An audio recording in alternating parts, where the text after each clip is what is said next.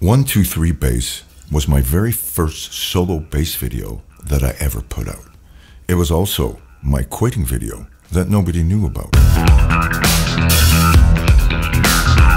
The response I got was overwhelming and surprising to me, and this made me realize that my quitting bass video was the actual solution that I was looking for, that involved less people, less moving parts in order for me to express myself creatively. People have been telling me for years that they wish that these songs and grooves were longer. This totally inspired me to take on the challenge of something many of us suffer from, which is not finishing what you started. 1, 2, 3 bass. So as I sit here and tell you guys this, I want to point out that even though years have gone by in our hesitations, we are still preparing, learning, and improving in other ways that will transfer into mostly anything you are trying to accomplish. In my case, I'm a very different person right now than I was 4 years ago.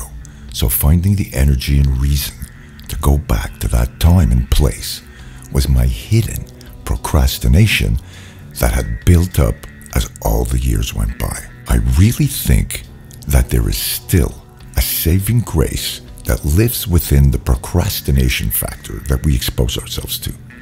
And that is the experience that we gain from watching everyone else living a version of our dreams and goals for us. Think about that for a second, with no judging, no envy, no regret, and use it as an awesome learning template to remind you, teach you, and prepare you in becoming a master of finishing what you started, one thing at a time. Bass. All right, let me show you a bit of my pedalboard concept.